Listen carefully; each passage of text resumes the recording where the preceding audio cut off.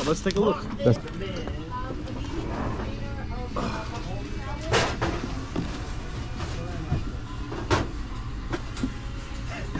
Where did it go? Asraful.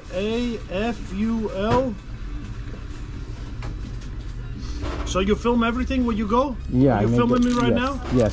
Oh, without my permission? Yes. Wow! Thank you. Take it easy. We'll have to check it out. Wow. All right, Thank you. Let's take a look. Have a good day. All right, thank you. Have a good day. Thank you, you too.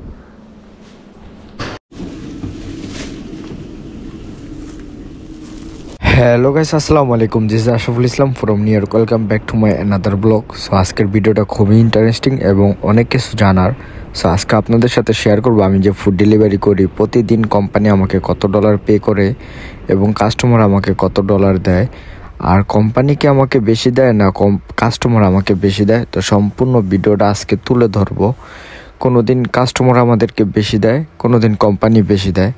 তো এখন delivery system হইতেছে কি, আমাদের delivery এখন প্রতি ঘন্টায় $17 $18 something এরকম pay করে এবং কোম্পানি এখন সবচাইতে বেশি পে করে, কারণ কাস্টমার থেকে কোম্পানি অনেক বেশি বেশি করে চার্জ করে। সে কারণে কাস্টমার আমাদেরকে টিপস কমায় দেয়।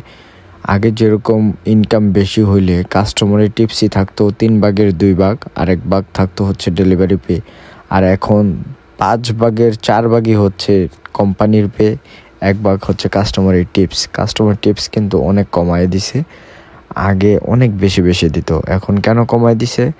কারণ কাস্টমার $20 যদি খাবার অর্ডার দেয় সেখানে কাস্টমারকে পে করতে হয় $35 থেকে $40 সার্ভিস ফি, ডেলিভারি চার্জ, ট্যাক্স, এভাবে সেভাবে অনেক টাকা পে করতে হয়।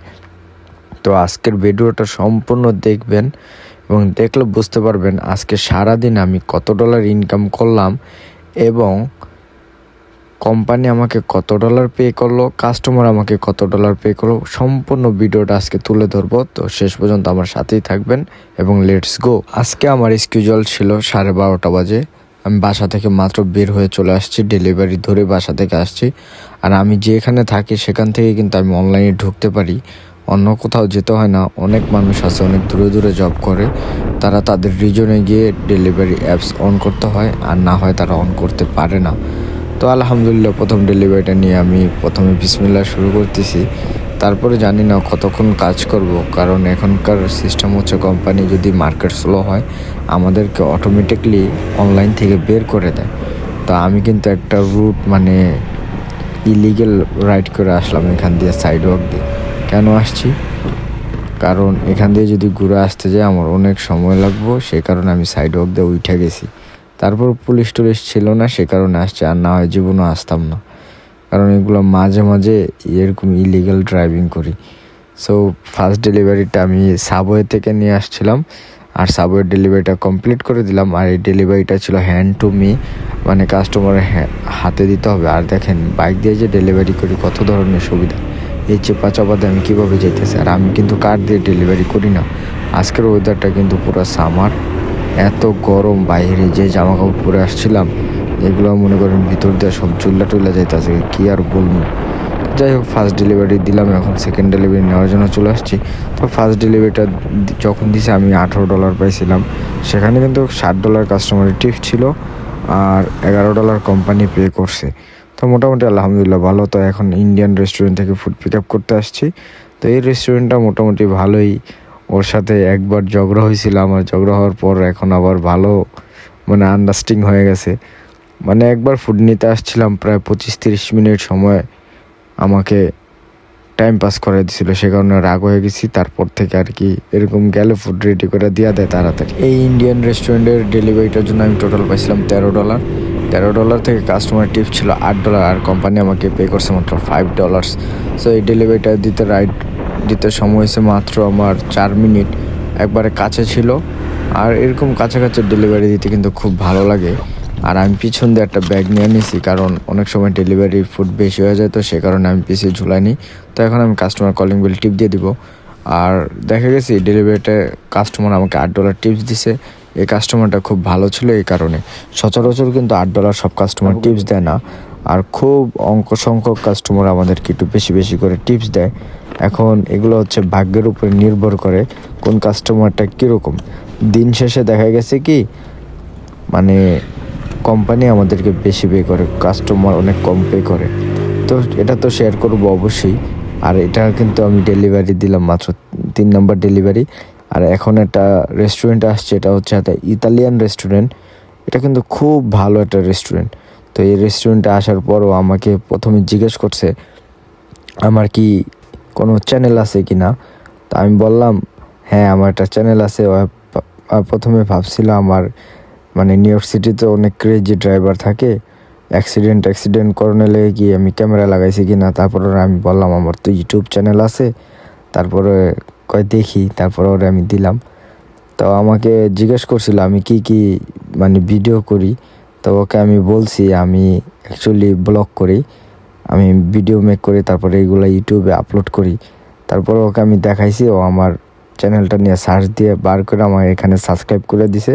এবং সে আমাকে বলছে আমি তোর চ্যানেলটা দেখতেছি একটু পরে। এরকম আমেরিকান ধরেন, ইতালিয়ান বলেন, ইউরোপিয়ান বলেন, ওদের কাছে গেলে আমার খুব ভালো লাগে। ওরা এগুলো দেখলে যে কি আনন্দ, কি খুশি হয়। তো আমাকে বলছে এটা কি আজকে আপলোড করবে কি না। আমি হ্যাঁ বলছি আমি এটা আপলোড করব। আর এবং আমি এখানে বারবার একটা কথা মনে পড়ে যায়, বাঙালি মানে কয়েকদিন আগে একটা বাংলাদেশি একটা ছেলে স্টুডেন্ট বিষয় আমেরিকাতে আসছিল। তো ও একটা জুস বারে জব করে। আমি এরকম ভিডিওটা ওর ক্লিপস এখানে চলে আসছে। তো আমি এটা আপলোড করার পর ওর সাথে আমার অনেক ফাইটিং হয়েছে। মানে ও আমাকে বলছে আমি ভিডিওটা কেন আপলোড করছি। আমি আসলে মনে নেই, আমি অনেক রেস্টুরেন্টে যাই, প্রতিদিন শত শত রেস্টুরেন্টে যাই, কোনো রেস্টুরেন্টে কিন্তু আমাকে বদারিং করে না। কিছু কিছু রেস্টুরেন্টে আমাকে জিজ্ঞেস করে তুই এই ক্যামেরা দেয় কী করোস, আমি ভিডিও করি। আবার কিছু কিছু রেস্টুরেন্ট আমাকে জিজ্ঞেস করে না। তো তার সাথে আমার অনেক ঝগড়া হয়ে গেছিলো। তারপরে বললাম বাঙালি জাতি কীরকম জানি আসলে। যাই হোক, ইফতারি শেষ করে, নামাজ শেষ করে আবার আসলাম ইফতারি পরে কাজ করার জন্য। তো ফার্স্ট ডেলিভারিটা ধরলাম তাকোবিল থেকে। তো তাকোবিল থেকে যে ডেলিভারিটা ধরছি এটা রাইড দিতে প্রায় আমার 10 মিনিটের মতন। অনেক দূরে ছিল, মোটামুটি 10 মিনিট রাইড, কিন্তু অনেক দূরে যেতে পারি। আর যে কাজ করতেছে এখানে মোহাম্মদ বলে নাম, সে ইন্ডিয়ান, তাদের বাসা হচ্ছে কেরালা। খুব ভালো একটা ছেলে। আমি এখানে আসলে আমাকে অনেক কিছু দিয়ে দেয় আর কি। অনেক রেস্টুরেন্টে দেখা গেছে ব্যাগ দেয় না, হোল্ডার দেয় না, কিছু দিতে চায় না। তো এখানে আপনি যেভাবে চাইবেন সেভাবে ও দেয়। খুব ভালো একটা ছেলে এখানে, ও কাজ করে। ও হচ্ছে মুসলিম, মোহাম্মদ, খুব ভালো, আমার সাথে অনেক ভালো সম্পর্ক। যাই হোক, এরকম এখানে কাজ করতে করতে করতে করতে ওর সাথে একটা ভালো সম্পর্ক হয়ে গেছে। তো এটাই হচ্ছে মানুষের সাথে একটা সম্পর্ক। তো আমি বারবার একটা কথাই বলতে চাবো কি, মানে যেখানে আমাদের বাঙালি আছে সেখানে গেলে আমাকে বলে কি ক্যামেরাটা অফ করে রাখতে। আমি জানি না, I don't know what happen. তো যাই হোক, আমাদের বাঙালি কালচার হচ্ছে তারা আমেরিকাতে এসে রেস্টুরেন্টে জব করে, এখানে ওইখানে জব করে, তাদের বাণিজ্য চলে যায়। তারা ভাবে এরকম একটা জিনিস। আসলে ভাই কাজ হচ্ছে একটা শ্রদ্ধার জিনিস। আপনি যত পরিশ্রম করবেন আল্লাহ আপনাকে পছন্দ করবে। এবং যে কাজে সবচেয়ে কষ্ট বেশি সে কাজের টাকা বরকতও বেশি, আল্লাহর রহমত। আমি জানি না মানুষকে কী মনে করে, কিন্তু অনেক রেস্টুরেন্টে গেছে বাঙালিরা জব করে, তাদের কাছ থেকে শিখছে আর কি।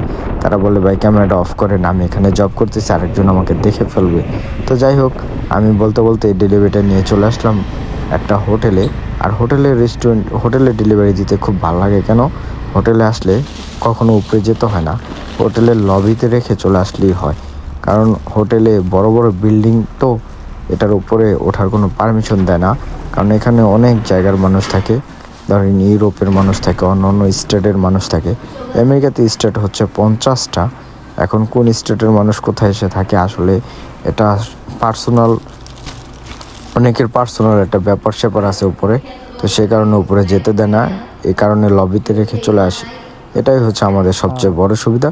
তারপর আমি ডোরম্যান এখানে বলে যেতেছি, একটা আমি ডেলিভারি কমপ্লিট করে দিলাম, মানে রুম নম্বর ওরে বলে যেতেছি যাতে পরবর্তীতে কোনো সমস্যা না হয়।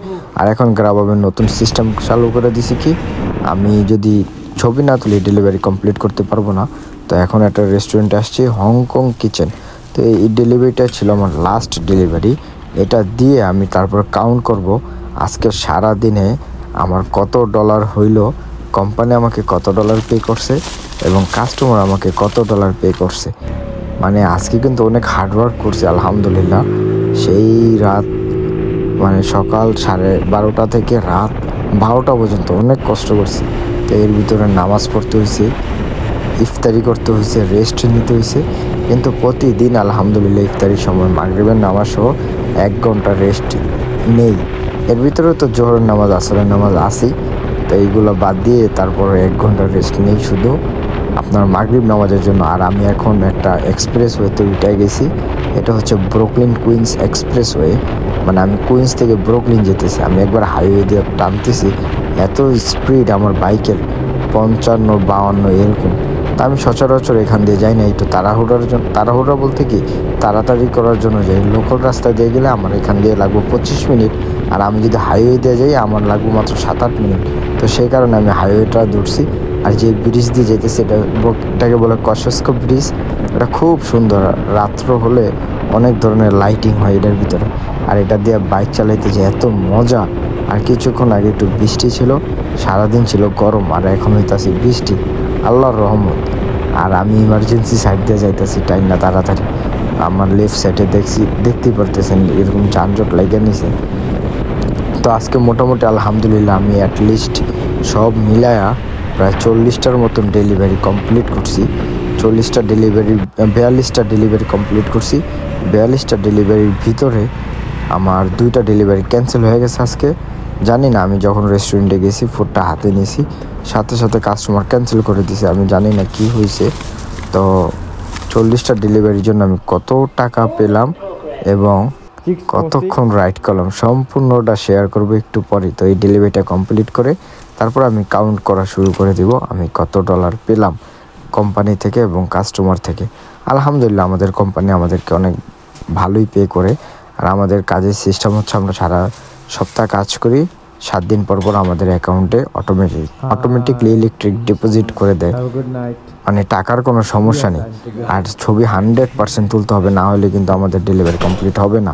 তো আমি আজকে প্রায় 12 ঘন্টা কাজ করে ডেলিভারি দিছি টোটাল 40টা, এবং আমার টোটাল আর্নিং হয়েছিল $393 আলহামদুলিল্লাহ। সো আমি কোম্পানি থেকে টোটাল পাইছি $252 আমাকে কোম্পানি দিছে, এবং কাস্টমার দিছে 140 টাকা। তো টোটাল হয়েছে $393 আলহামদুলিল্লাহ। তো 93 টাকা না, $93। তো আজকের মতো এই পর্যন্ত। আপনারা সবাই ভালো থাকবেন, সুস্থ থাকবেন। আল্লাহ হাফিজ, বাই বাই, আসসালামু আলাইকুম ওয়া রাহমাতুল্লাহি ওয়া বারাকাতুহু।